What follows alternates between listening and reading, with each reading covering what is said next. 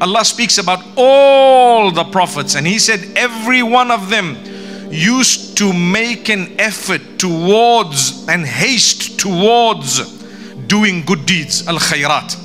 Khayrat refers to the goodness and all goodness in terms of the worship of Allah and the charities and so on, starting with worshipping Allah alone.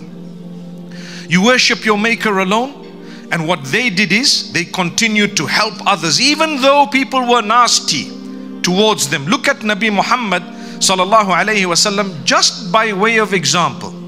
When the people of Ta'if had hurled stones at him, and the people of Ta'if had sworn him, they actually injured him.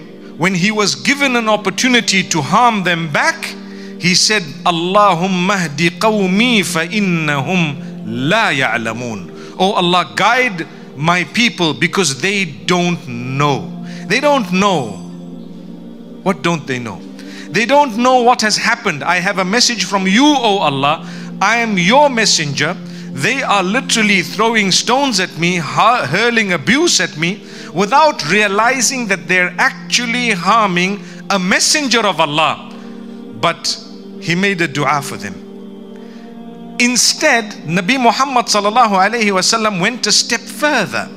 When the people he called towards the goodness did not listen to the goodness in Ta'if and harmed him, he complained about his own weakness. He didn't complain about their harshness.